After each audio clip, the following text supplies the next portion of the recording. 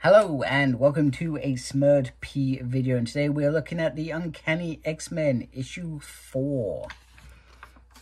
And our story begins with something from the archives of Professor Xavier's journals, where he is reliving a past life with Sarah, and she is young and free and everything perhaps he isn't, which is usually what happens. Opposites do attract, and so we learn that she can't have coffee. Why can't she have coffee? Well, she's pregnant, and the conversation isn't as straightforward as perhaps Sarah would have liked. Xavier obviously being confused. They're newly together, so I guess the timing isn't right, but he's also trying not to say the wrong thing, you know, have an abortion, for example, because sometimes that happens in new relationships when mistakes happen. You're not ready for that step because you don't even know each other at this point. So some people do make those decisions, and this is not the way that she wanted the moment to be, and she said, how could you?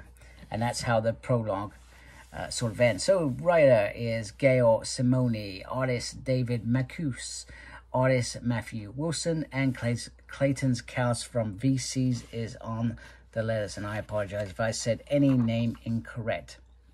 So Rogue in her mind is trying to get to Logan as quickly as possible, and in her mind she's thinking of all the bad things that have happened recently. Krakoa, Charles Xavier, you know, and she's sort of praying out there, and all they can see is blood, and she doesn't want it to be Logan, anything but Logan, this man who had given so much to her when she first joined the X-Men. You know, he was the first one to sort of start bringing her into the fold after she helped save Marquez's life. And he's all bloodied and ruined and trash. Sarah's done a real number on him. Rogue wants him back. She's going to stick around and obviously tackle the villain. Now, I thought a little bit out of character, Wolverine was like, leave me to die, which I thought was a bit bizarre, because how many times, alright, he does look pretty bad, but he doesn't look as bad as, you know, his arms have been ripped. Do you know what I mean? It's a bit, it felt a bit off a step that was out of character from Logan. And, you know, he even starts saying, I beg you, take my healing factor. It's like, oh my, it just didn't, it felt a little bit out of whack. And so far, everything's been perfect with Gail's writing. I'll be honest with you, I've enjoyed it so far. So for that, it just felt a little bit weird. And then he's even saying, give me something to keep me, you know, some gas in the chamber, and you know, then Nightcrawler tells a lie and says, Krakoa lives. Krakoa yet lives, which once again feels a little bit out of character. This is a man who in some ways dedicates himself to the religion of a god, and it seems out of character that he would do that. So anyway, they're about to get going, and then Sarah goes, yes, come to mummy. So I'm going to be honest with you, this bit is misleading. It's misleading you to think, wait a minute, we don't actually really know who Rogue's mum and dad are. Could it be? I'm just going to squash that right now. No is the answer. So she is powerful, and you know, she clearly hates X-Men quite deeply, as she is on the assault of Rogue. Meanwhile, they get Logan back. There's still loads of blood everywhere. You know, he's... And it would be better if... We know that he's been a bit wild, but it would be cool if something was explained around he's struggling with his healing factor sank. Meanwhile, back at Grey Malkin prison, Karina is being told that Sarah going after the leader is just a diversion, and the real goal is to kill the children. At this point, she doesn't really care. He tries to appeal to her sense to help them, you know, send out the new trustees But she says, you know, it's not our issue, so to speak. So Sarah's clearly twisted around Xavier, and we'll understand perhaps why in a few minutes. But during this battle, Rogue confesses that she has kept a little bit of Miss Marvel in her pocket, specifically in her right hand. So, you know, and then she says, Logan says, go to hell, which is quite cool. So they're fighting, but, you know, she's being the crap out of Rogue. And Rogue says, give me a minute, you know. I could touch you, take your pads. And then she said, why? Why would you want to be like me? And then she tells us a little bit about her story. So there was a hurricane, and clearly she had become a single mother at some point and was raising Charles's son, Brian, which is little Brian, which is named after Charles's father.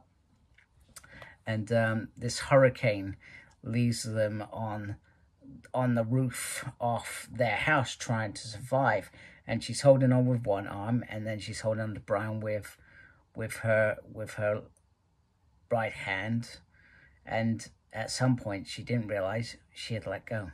He was gone to the winds. And then eventually, you know, after perhaps putting this message up there saying she's sorry, she let go.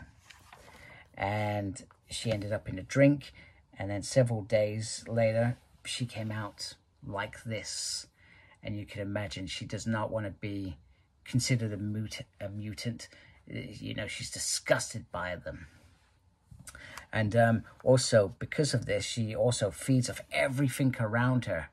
You know, everything is literally up for grabs to empower her. So, next step, she just snaps Rogue's arm like a twig. She is powerful. So, Dr. Karina actually reaches out to Gambit and tells him what's coming up ahead. And they go out there, 3 X-Men, after sending the children to the basement. There is some weird army out there, and I'm not sure where this army comes from. It will be interesting to find out a bit more about that, because you don't just bring an army. You know, you enlist them or whatever.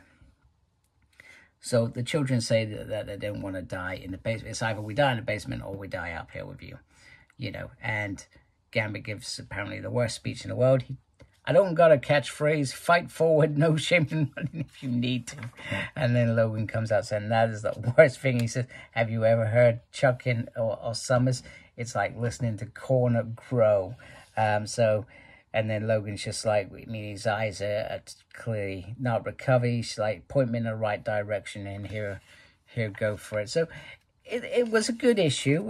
There was just a little bit of, and don't get me wrong, I understand characters change. I would have understood if, you know, maybe Logan said she you know, she did real damage to me, and, you know, maybe he's scared of me. Some of Wolverine's best enemies have been when he's lost a fight and then he has to come out of it, if that makes sense. And, you know, and it's like with everything we read, we like it when the X-Men lose to some extent and they're on the ropes, and then they have to come out and defeat their adversary. And I said that the words didn't come out correctly. But yeah, other than that, really good issue. Quite solid. I love the art. Some good, decent fight scenes in there. And some real development, especially in terms of Sarah. I really did enjoy that bit of growth in particular. So there we go. Hope you like my video. If you do, please subscribe to my channel. I really appreciate it. Thank you for taking the time to watch this video. Really appreciate it.